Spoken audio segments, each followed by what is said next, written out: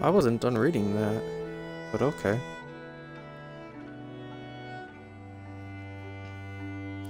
Well, there's the credits. Beat the game. I hope whoever watches this enjoyed watching it. I'll recommend you play it. I mean, if you've watched this whole thing, you probably don't need to play it, honestly.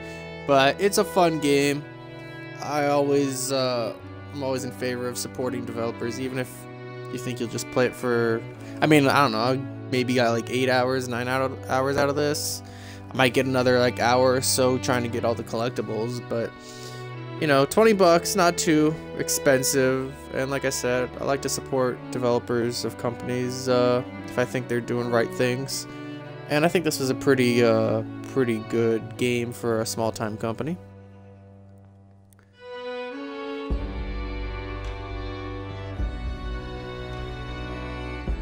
If you liked this, you know, if you like games that are simple but have a lot of depth in terms of story, and you know they can really touch you in a significant way.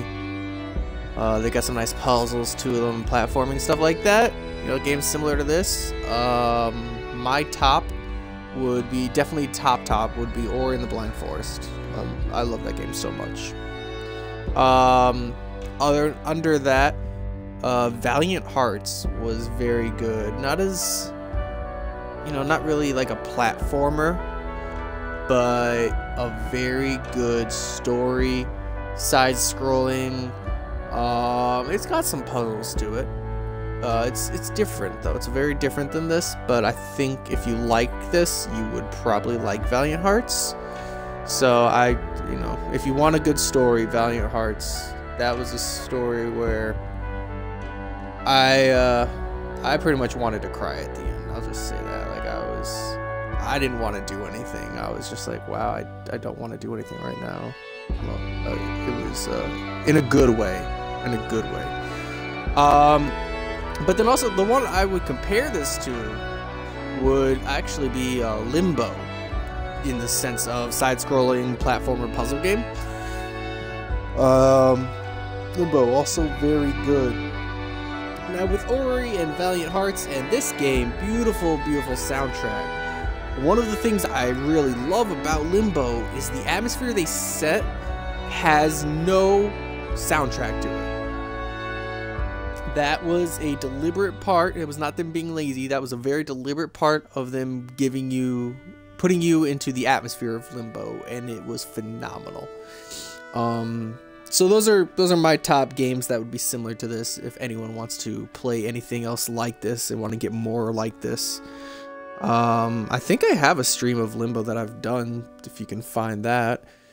I don't think I ever streamed Ori and the Blind Forest because that's a long game. Valiant Hearts, I definitely streamed some of it. I don't know if I ever uploaded any of it to YouTube. I don't think I streamed the whole Valiant Hearts. But that was, yeah. Those are my top. I love them. This game, very good.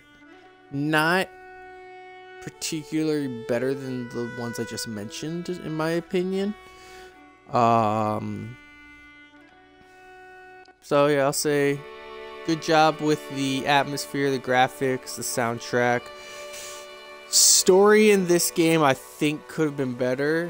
It was touching, but I don't really know why. Like, it was really the music that made you feel more than anything else, honestly, because I don't know really what the story was about in this game. So, I think the story could have been better. Overall, fun game. You know, that the yarn mechanics, something that haven't really been done to me, or to my knowledge, mechanics that have never really been in a game before. So yeah, you know, really cool. Definitely a new kind of game. I enjoy it. It definitely gets my seal of approval. I recommend it for anyone. Yeah, alright. That's gonna be the end of that stream.